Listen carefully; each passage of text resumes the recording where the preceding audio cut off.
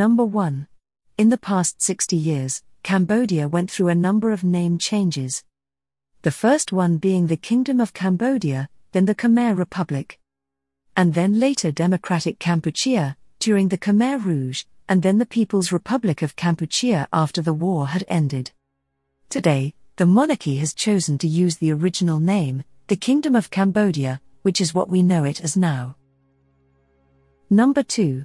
Cambodia is one of the very few countries in the world where there isn't, and has never been, a McDonald's. Further, KFC is actually bleeding money in Cambodia. Number 3.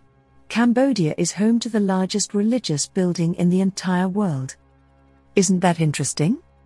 Not the Vatican, and not Westminster Abbey. It is Angkor Wat. The name actually directly translates to City of Temples, which makes perfect sense. Number 4. The average cost of a funeral is thought to sit around the $9,000 mark. In a country where the average monthly income per person is less than $100, this figure seems quite shocking, right? Funerals are of great importance in the culture. The extraordinary price is a little more comprehensible when you consider that the funeral can go on for 49 days. Number 5. The Buddhist New Year is celebrated in April, and is referred to as the Khmer New Year or Chol Chanamthmi. The celebration goes on for 3 whole days, with the last of them being something of a neat freak's nightmare. The last day of the celebration is marked by an unbelievable amount of water being thrown around. Number 6. You'd be surprised to know that traditionally, birthdays are not celebrated in Cambodia, particularly in the rural areas. Some older people may not even know their exact birth date, and only recognize their birthday season.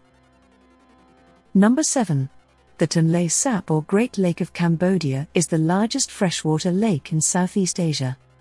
It measures 2,590 square kilometers during the dry season but expands to 24,505 kilometers during the rainy season, thus flooding the significant areas. Number 8. Did you know that in Cambodia, it's also considered disrespectful to point your feet at people? That's why Cambodians always sit with their feet tucked in. Number 9. Cambodia has the only river in the world that flows in 2 different directions.